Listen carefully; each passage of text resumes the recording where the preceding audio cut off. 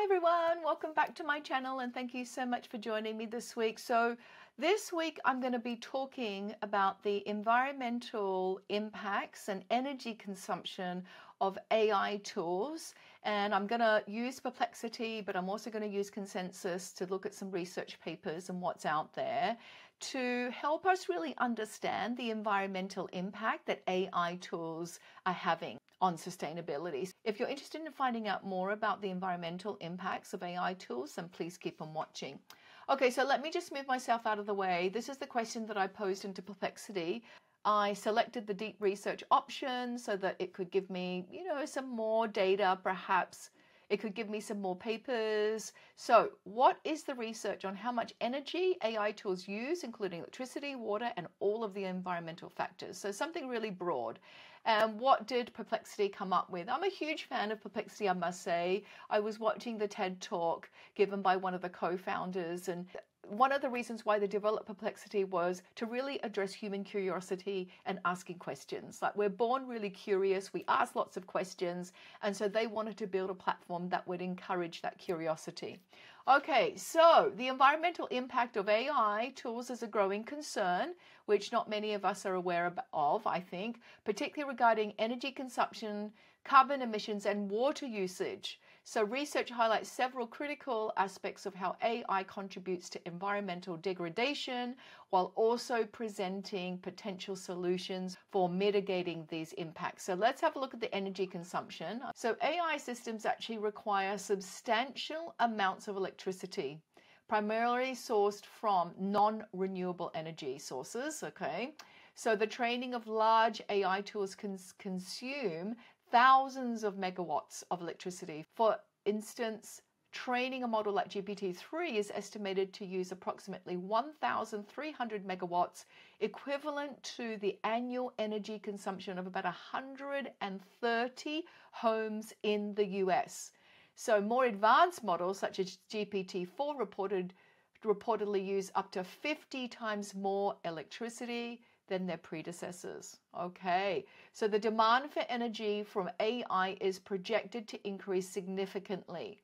By 2026, AI's energy consumption could grow to exceed that of a small country. That's worrying, with estimates suggesting it may account for around 6% of total US electricity usage. This escalation poses challenges for local electrical grids and contributes to higher greenhouse gas emissions, particularly in regions that are reliant on fossil fuels for electricity generation. That's one of the impacts of training AI tools. What about carbon emissions? So the carbon footprint. Okay, so the carbon footprint associated with AI is substantial. Training a single AI model can emit more than 626,000 pounds of carbon dioxide, equivalent nearly 5 times the lifetime emissions of an average car. That's very worrying. The cumulative emissions from AI tools are expected to rival those with the entire airline industry within a few years if current trends continue. As AI adoption grows across various sectors, its contribution to global greenhouse gas emissions is anticipated to rise sharply.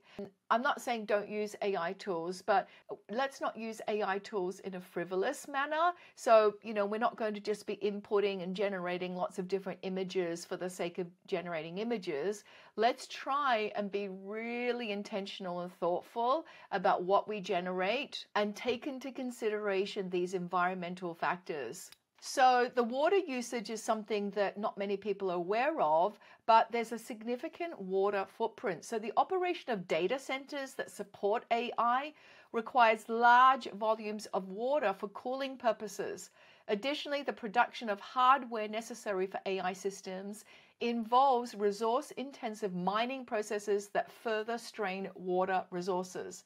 So for instance, while a single Google search consumes about 0.5 millimeter of water, using ChatGPT can require up to 500 milliliters for every 5 to 50 prompts due to extensive energy needs associated with this operation.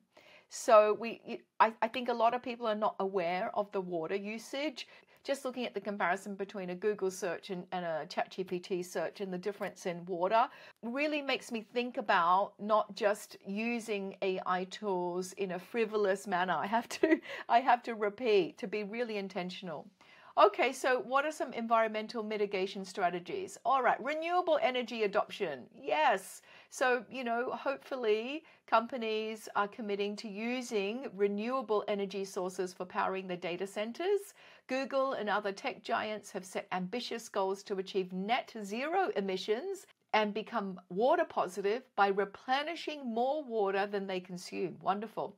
Efficiency improvements. So advances in data center design and cooling technologies aim to reduce energy overhead significantly. So, for example, improvements in power usage effectiveness has been reported from 2.0 down to as low as 1.1 in some facilities. Okay, optimized AI tools is another way that we can protect the environment. Researchers are working on developing more efficient AI architectures and algorithms that require less computational power and energy. So techniques such as weight pruning and quantization help reduce the size and resource demands of AI models.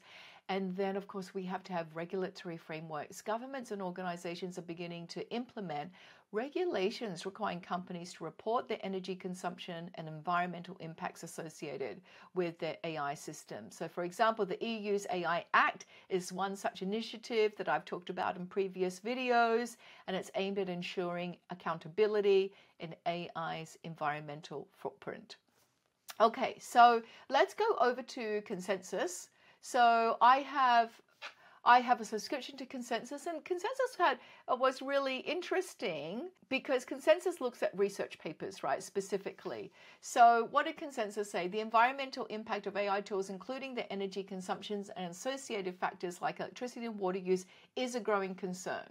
AI models, particularly those involving deep learning, require significant energy, contributing to greenhouse gas emissions and other environmental impacts. So they talk about the energy use in AI models, and this is really interesting. This is often referred to as red AI, which prioritizes performance over environmental impact.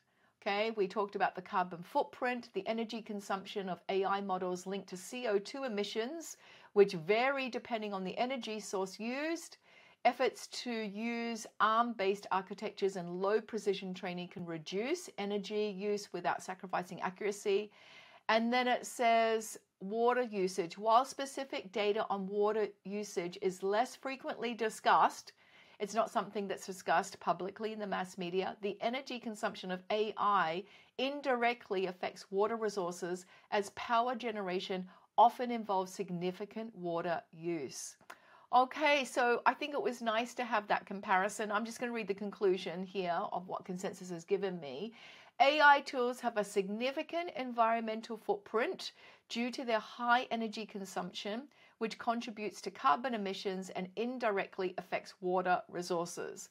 However, strategies like green AI and the use of efficient architecture can mitigate these impacts.